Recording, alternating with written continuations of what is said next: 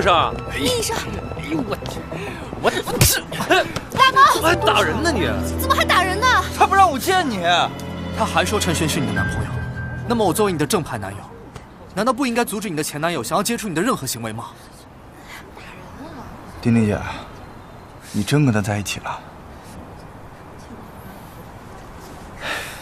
丁丁姐，你跟陈轩在一起那么久，他一直在等你回头。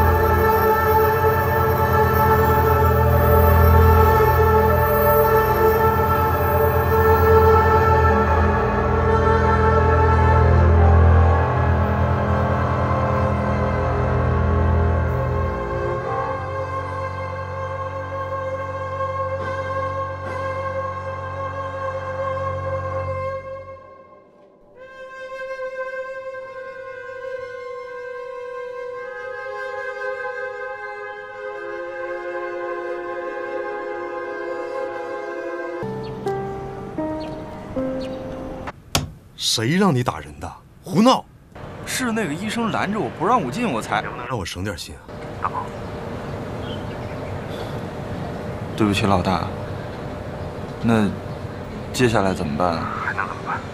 等我回去再说吧。哎，那个，丁丁真的跟那个医生在一起了？是啊。以后别给我添乱了，行不行？挂了。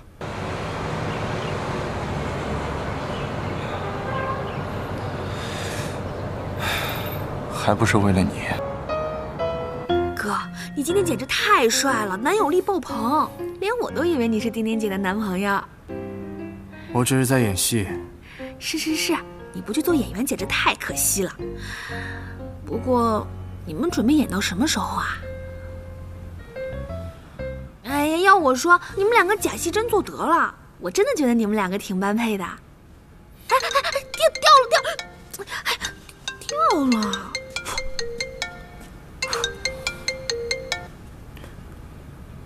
喂，丁丁，怎么了？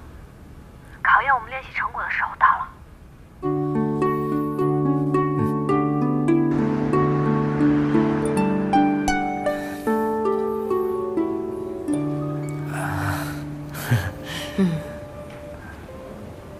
吃点菜。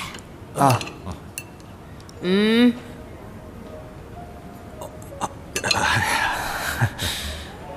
小聂啊，你和我家丁丁在一起多久啦？多久了？讨厌，又忘了，咱们在一起半个多月了。啊，对，半个多月。半个多月了？那不就是丁丁刚手术那会儿吗？你们那时候就在一起交往了？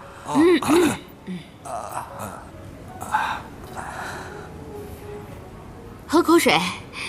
对，喝水。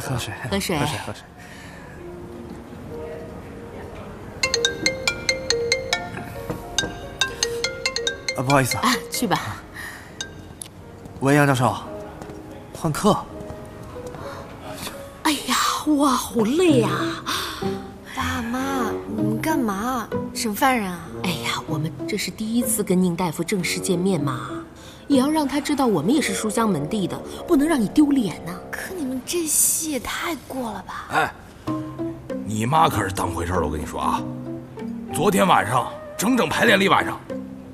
你看把我这眼睛红了吧？红了吧？你啦，哎，他还要上课啊？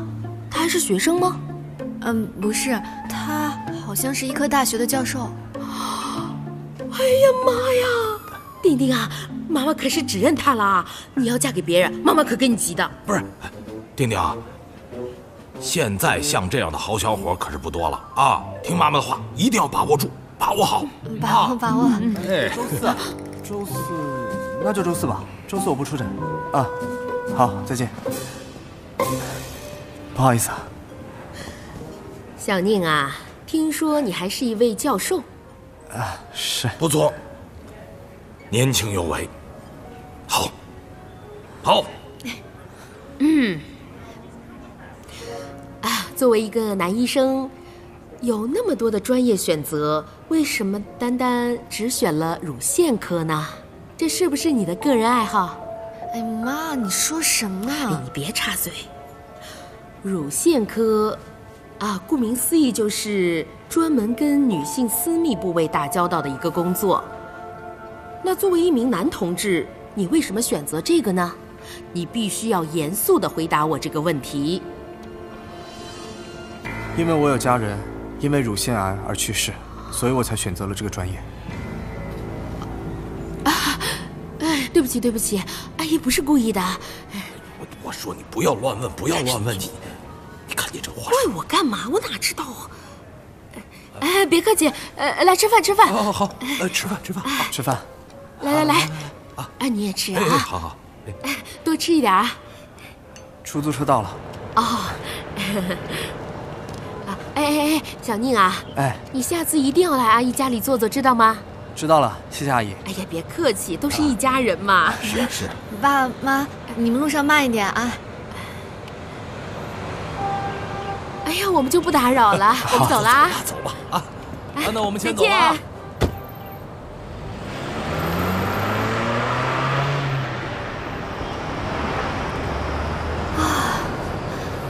成功了，谢谢你啊，你演的真棒。大夫，你想什么呢？我们要演到什么时候？什么？假扮情侣，我们要演到什么时候？可以告诉我吗？什么？兄弟，你脑结构是不是不正常啊？哪有问女孩子我们什么时候结束关系比较好这种话的？看来你很有经验啊。你谈过恋爱吗？我虽然没有实践，但是我理论知识丰富啊。根据我常年混迹各大网站，还有阅读海量言情小说的经验得出，这女孩子可以有无数种套路，但是绝对没有我们谈不谈恋爱都要听你的这种套路的。你的那些套路对我都不适用。对你没用没关系，对丁丁姐有用就行了呀。对了，丁丁姐是怎么回答你的？